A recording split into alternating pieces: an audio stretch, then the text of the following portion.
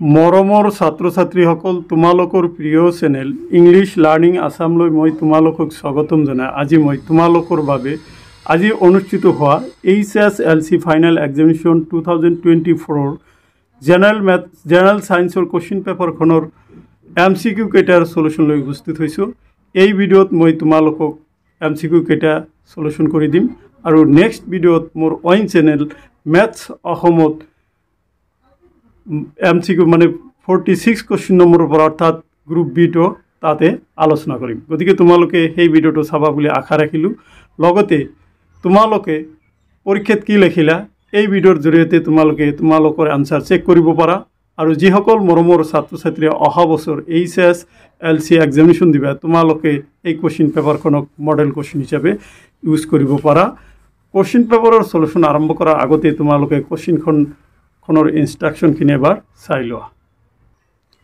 Section এ শুদ্ধ উত্তৰটো বাছি উলিওৱা। কোশ্চেন নম্বৰ 1 বেৰিয়াম ক্লৰাইডৰ জলীয় দ্ৰব্য আৰু সোডিয়াম সালফেটৰ জলীয় দ্ৰব্য যোগ কৰাৰ ফলত অদ্ৰাব্য বেৰিয়াম সালফেট আৰু সোডিয়াম ক্লৰাইড দ্ৰব্য প্ৰস্তুত হল। উক্ত বিক্ৰিয়াটোৰ বাবে তলৰ কোনটো অৱস্থা চিহ্ন সহ সন্তুলিত সমীকৰণ শুদ্ধ হ'ব? শুদ্ধ উত্তৰ হ'ব ডি, অপশন ডি টো হ'ব শুদ্ধ। এতিয়া তোমালোকে 2 নম্বৰ প্ৰশ্নলৈ আহা। 2 নম্বৰ প্ৰশ্নটো আছে তলৰ কোনটোত ৰাসায়নিক বিক্ৰিয়া ঘটা নাই? শুদ্ধ উত্তৰটো হ'ব অপশন ডি, মোমবাতি গলা।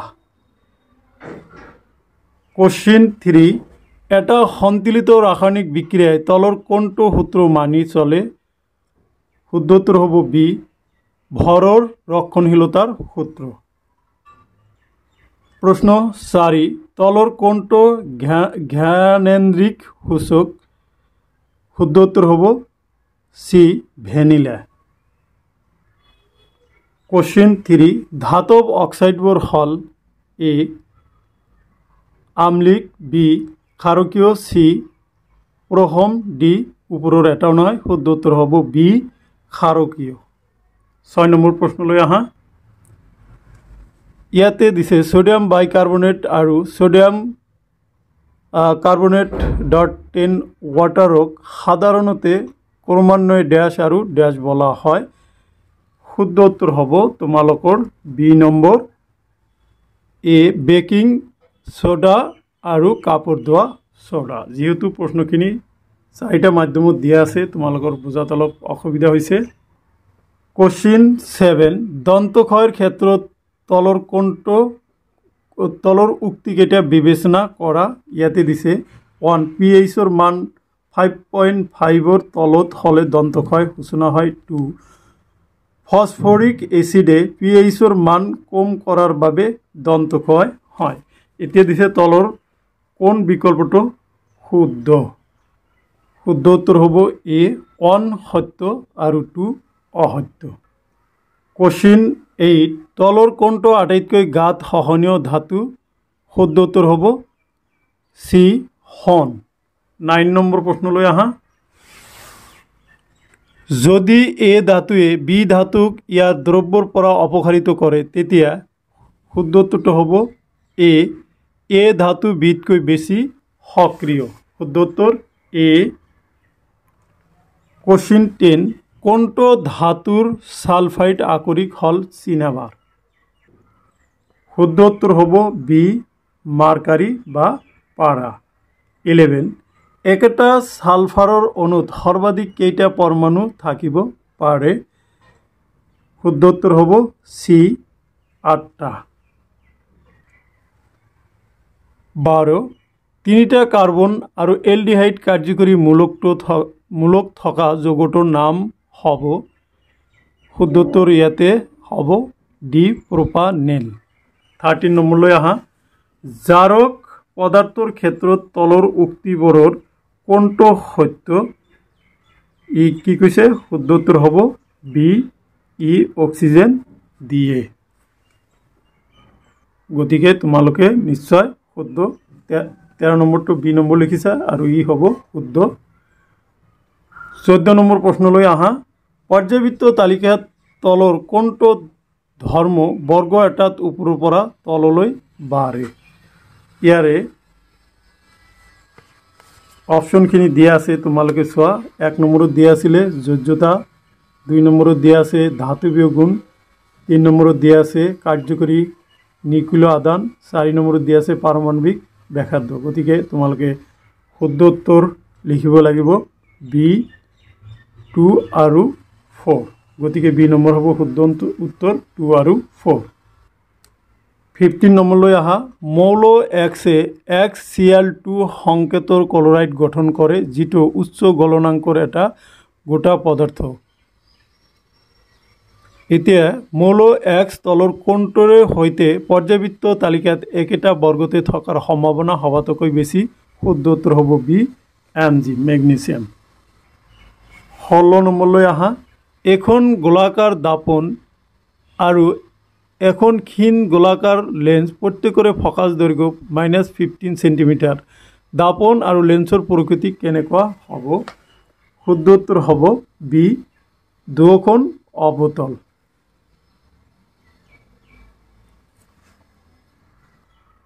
প্ৰশ্ন 17।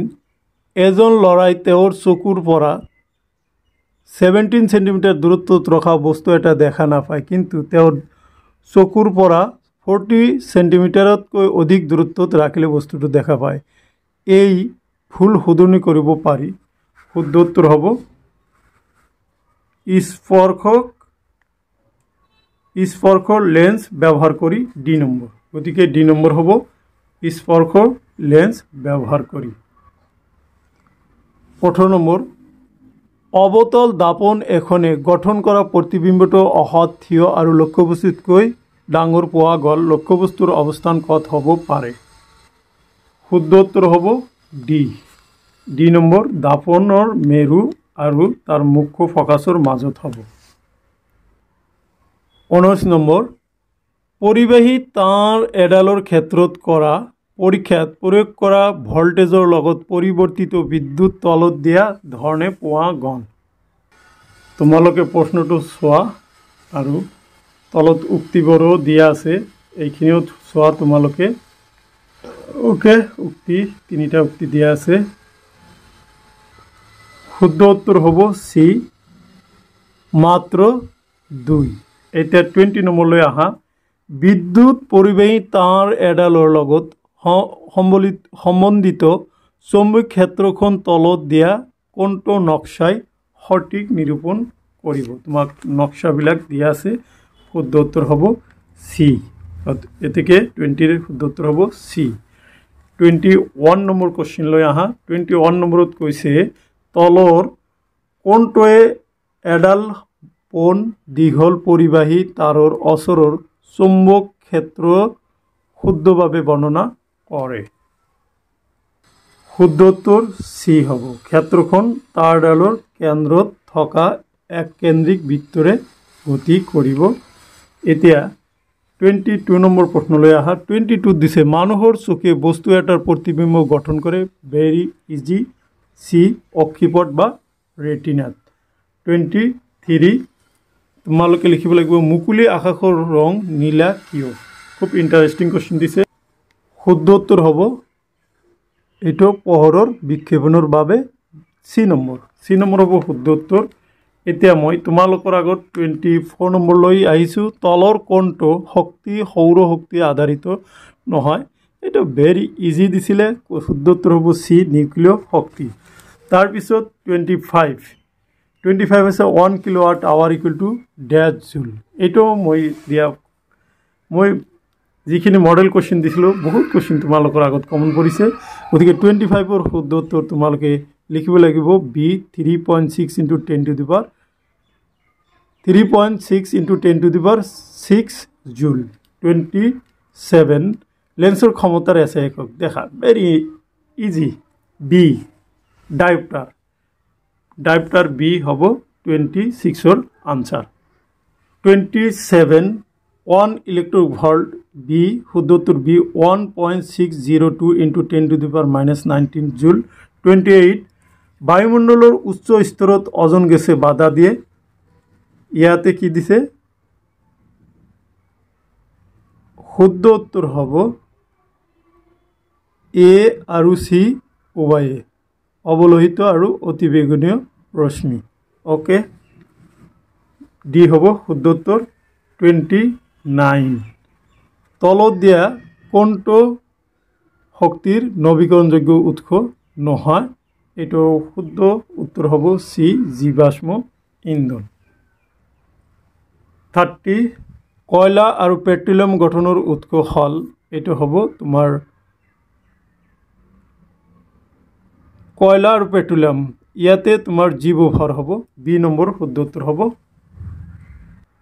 31 শক্তি প্ৰবাহৰ ৰৈখিক চিত্ৰৰ পৰা এটা কথা স্পষ্ট যে শক্তিৰ প্ৰবাহ সদায় শুদ্ধ উত্তৰ হ'ব এ একমুখী 32 লৈ আহা তোমালোকে চিত্ৰটো চোৱা চিত্ৰত দেখুৱাৰ দৰে এটা ইলেক্ট্ৰন এখন চৌম্বক ক্ষেত্ৰত তাৰ লম্বভাৱে সমাইছে ইলেক্ট্ৰনৰ ওপৰত ক্ৰিয়া কৰা বলৰ দিক হ'ব 32 শুদ্ধ উত্তৰ হ'ব ডি পৃষ্ঠৰ ভিতৰলৈ ওকে পৃষ্ঠৰ ভিতৰলৈ হ'ব শুদ্ধ উত্তৰ 33 লৈ আহা